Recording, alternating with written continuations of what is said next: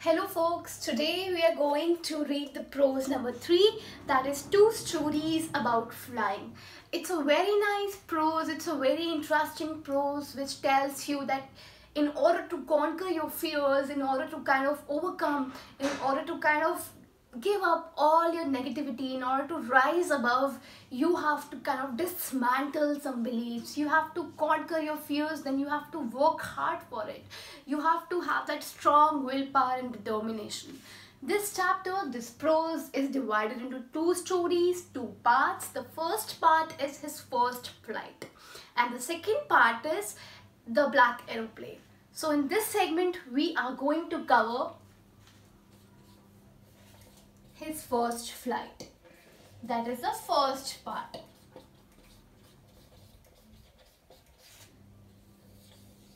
This is the name of the first part, and his first flight, his out here stands for the seagull. Okay, let me just come back to his first flight. This narrative, this tale is going to revolve around a seagull who don't know how to fly. So the story is about a baby seagull who wants to learn, who wants to fly, who wants to explore the sky, but he is unable to do that because he is not able to kind of muster enough courage to fly. So what to do? How is he able to fly? This chapter, this narrative, part 1 is kind of going to trace and demonstrate you how finally he is able to kind of overcome his fears and learn to fly. Okay, and this says his stands for seagull. First, as in because he is a baby seagull, so it is his first flight. He no longer knows how to fly. You will see that this seagull is always sitting on a plateau on the cliff, and he is kind of restrained, constrained to one place because he's so afraid to kind of venture into the sky. He thinks that if in case he tries to kind of break free, set himself free of that plateau, that land, he's going to fall in the sky. So one fine day, what happens? The seagull is having two brothers and one sister, both approximately of his own age itself. And finally they decide that okay, the father and mother are taking charge of making them fly, the two brothers and sister, and all of them learned flying. All of them are very happy in exploring the sky. They are venturing into the sky, they are enjoying everything, they are enjoying the pleasant weather. The parents are teaching the baby seagulls how to catch fish from the sea, and they are very kind of enjoying, and it's a very amusing task for them. And because it's their first flight and they're not used to kind of flying and exploring the sky, they're enjoying this task.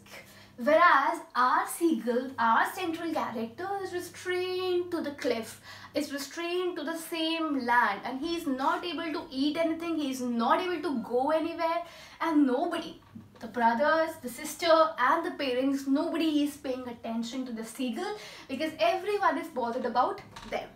And he's getting very upset. He pretends though he's very hungry. Now it's evening. Since morning they're learning to fly. They've learned how to catch the fish. And now that it's evening, he's literally hungry. Nobody came and visited seagull. Nobody came and provided him the food. And he's so hungry and he pretends that okay, doesn't matter. He pretends to sleep. And then when he sleeps, he thinks that okay, someone will come and give me food. But then nobody wants to spoon feed seagull. But when the mother is eating, the mother of seagull is eating the fish, she kind of wants to go there, and this seagull cries really, calls for mother because he's really hungry now. He has no other option but to seek for help, but to ask for help. And then he calls his mother, his family, and finally the mother comes. And these parents are not sitting at a place which is approachable for seagull because they are sitting on some other cliff of another plateau. So from there he can see them, and the mother comes from that cliff to this cliff by flying. And when the mother is coming out here, he's very happy, he's literally starving, he wants to eat, and now he thinks the mother will come and give him the food and he'll be very sorted, he'll be able to quench his hunger. But what happens when the mother is coming near to Seagull, and when mother sees, okay, he's crying shrilly, he wants to eat, he is literally hungry, and as soon as Seagull comes forward to eat, the mother withdrew. The mother withdrew, and finally the Seagull falls. And when the Seagull falls, he thinks he's going to die. He thinks that, okay, he's going to fall in the sea. His heart starts pounding. He's very terrified. He's horrified. He don't know what to do. And he's screaming. He's calling for help. And at that point of time, he tried to flap his wings. He tried to open his wings. This thing he has done in the past as well. But when he did this in the past, and eventually when he saw the sea, he was not able to kind of cross that boundary. But today, because he was hungry, he was blinded by that. He was blinded by hunger. He was blinded by starvation. And when kind of he flapped his wings, when he was going down, he was having no other option to kind of save himself. And finally he learned to fly.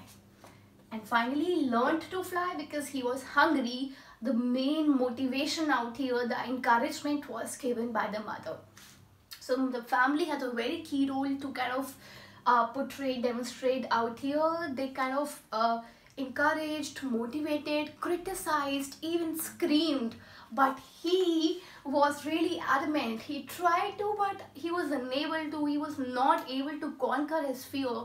His fear when he sees the sea, and the sea was so deep, he thinks he's going to die. But today, when he was blinded by hunger, he learned how to fly. When he was going down, he realized that he has no other option but to fly. So eventually he has to fly.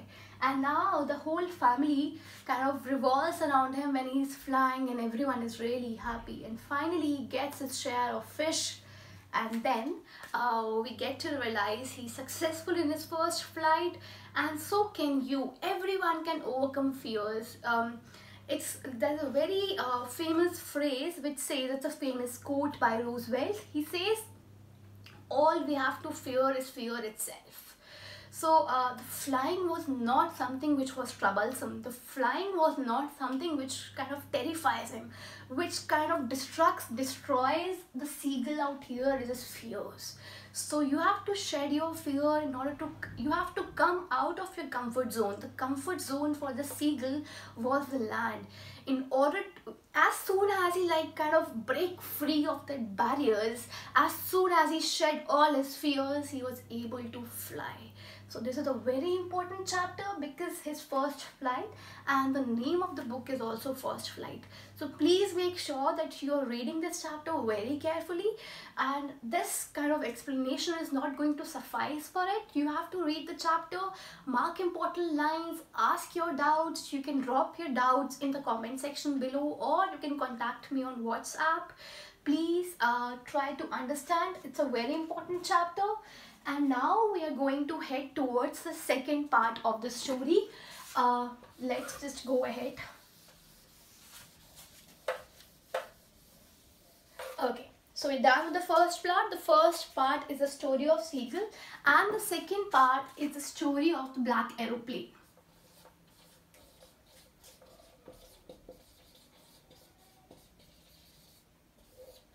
Okay, so there is a pilot who right now is in France and wants to go to England. England is a place where his family is residing, and he wants to have a good English breakfast because he's hungry for that. He's starving. And you know, this is two stories about flying.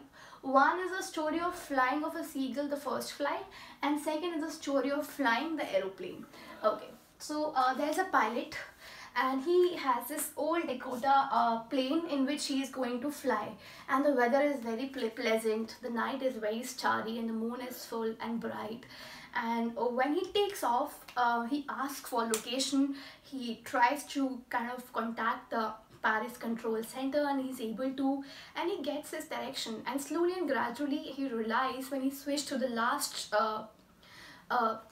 share of the fuel, he realizes that okay, this is the only share of fuel he's left with, and he's doubtful, he's uncertain whether he'll be able to kind of reach his destination, yes or no, or how is he going to manage. And when he's going, he sees a black cloud, a really black and horrifying cloud, and he don't know what to do. He's confused, he's terrified, he asks for location. In order to kind of overcome, in order to kind of not hit that cloud, the ideal way was to go from north or from east or from west, but not from inside. But he, as he wants to go back to his family in England in the shortest span of time, and we also got to know that he is running short on fuel, so he's having no other option but to go from the black cloud. When he entered the black cloud, he kind of realizes, he asks for direction, the radio stopped working, all the signals, all the locations, he was not able to kind of figure that out. He was not able to kind of locate that. Everything stopped working. Now he's in doubt. He has to trust his instincts at this point of time. And he's so scared, he don't know what to do, how to reach Paris, how to reach England from Paris. And all this happened when he was 150 kilometers away from Paris, the France actually. And finally what happens is, he see a black aeroplane in that black cloud, and that pilot of that black aeroplane kind of signals this pilot, old Dakota plane pilot, that okay, follow me, I'll give you direction. And remember, I told you that there's no location, no directions, no radio, nothing, no sort of instructions is coming to him in form of anything right now. And at this point of time, the only choice he has was to follow that black aeroplane. And he was kind of okay, he trusted his instincts, he trusted his guts, and he followed that black aeroplane. And after a point of time, 30 minutes after a point of time, he realized that okay, now he's having fuel just to fly for 5 to 10 minutes, and then otherwise the plane will crash. He has no other option because he's running short on fuel. And when he comes out of that black cloud, it's a cloud of trials and tribulation, it was a cloud of difficulty, it was a cloud of pessimism. But at that point of time, he didn't give up. He kind of didn't allow all his fears to kind of dominate his senses. And when he came out, he saw a runway, and he was very happy. He landed there, and at that center, the control center of that place, the airport, he asked for the person who really helped him through that black aeroplane. But the attendant says there was nobody. When we checked our radar, there was just one flight of yours. Due to the rough weather conditions, all the flights were cancelled. It was only your flight that was flying, and I don't know which black aeroplane are you talking about. So this part is actually a mystery. Was there a black aeroplane, or were they actually not able to spot that on the radar, or he was just kind of imagining that and he trusted in his instincts and he was able to get out of it? Or you think there is actually a black aeroplane? So this is your interpretation. You can give your interpretations. If you read the chapter carefully, you will be able to understand different nuances of it. So this is a story in which there's a black aeroplane who kind of helped our central character to get, our pilot to get off from that stage of difficulty. And we're done with both the parts. I hope you understood. For any queries, you can comment, you can like, share, subscribe. Also, you can connect with me on WhatsApp to ask your doubts. Thank you, students.